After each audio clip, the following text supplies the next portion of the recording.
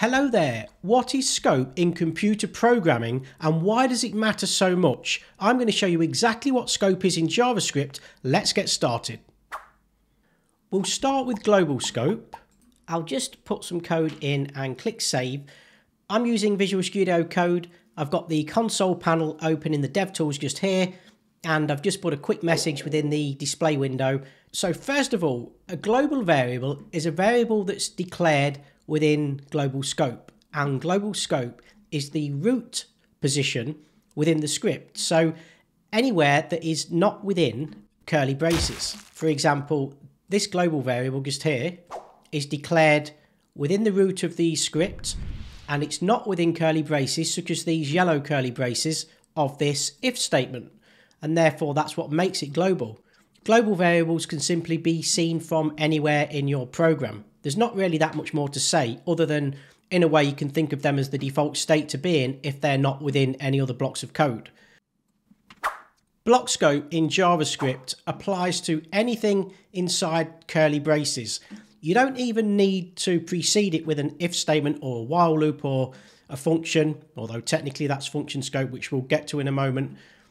These variables being declared within these two yellow curly braces are within block scope, and that means we cannot access the let and the const keyword variables outside of those curly braces. We can access the var declared variable because block scope doesn't apply to the var keyword. And if I click save now, we can see that we're displaying the number 5.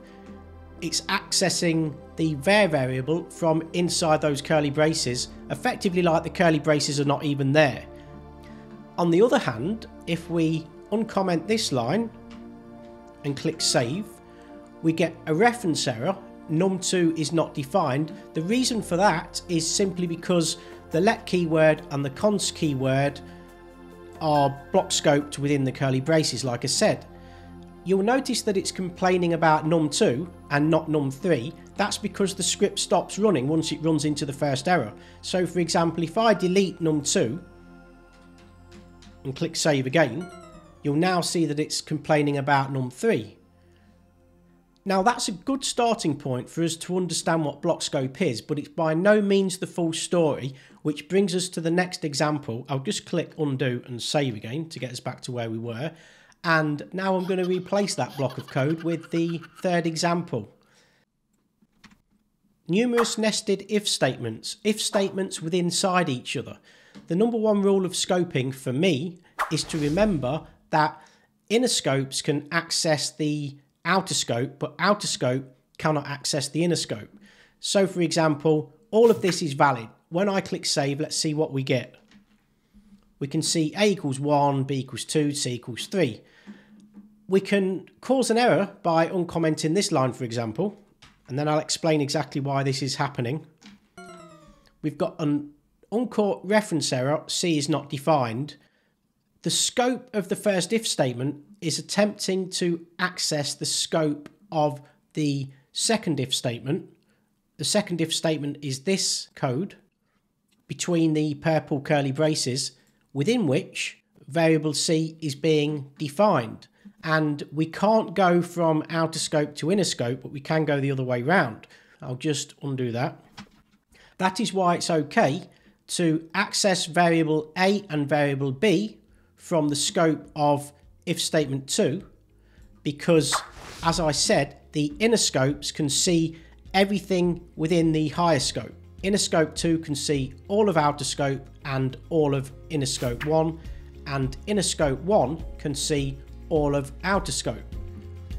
That's also reflected by the indentation, the formatting of the code.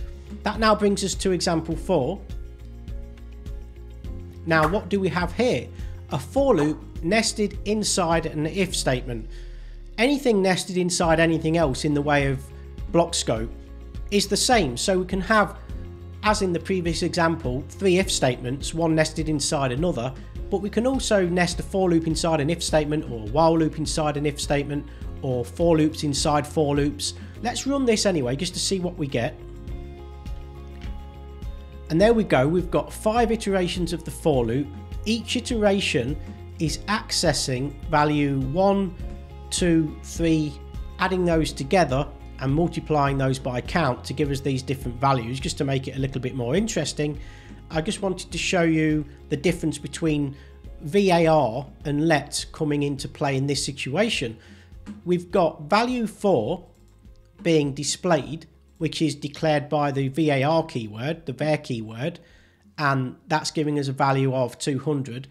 And we've also got, outside of the if run code if statement, value 1 and value 4 being displayed to give us a value of 250. So that's this 50 added on to this 200.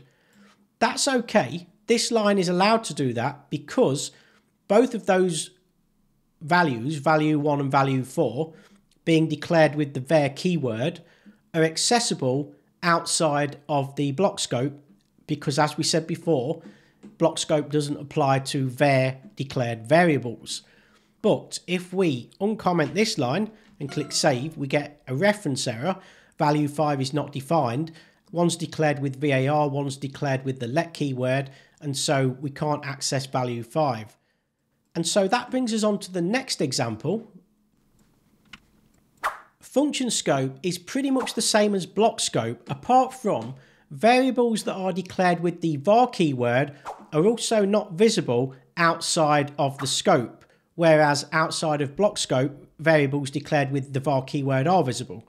So this variable int1 cannot be seen outside of the function. It can be seen outside of the if statement though, and that's why we're able to return it just here. And if we click save, we can see that we get int1 plus int2 equals 45. That's obviously correct. 20 plus 25 is 45. But we can't access it outside of the function scope.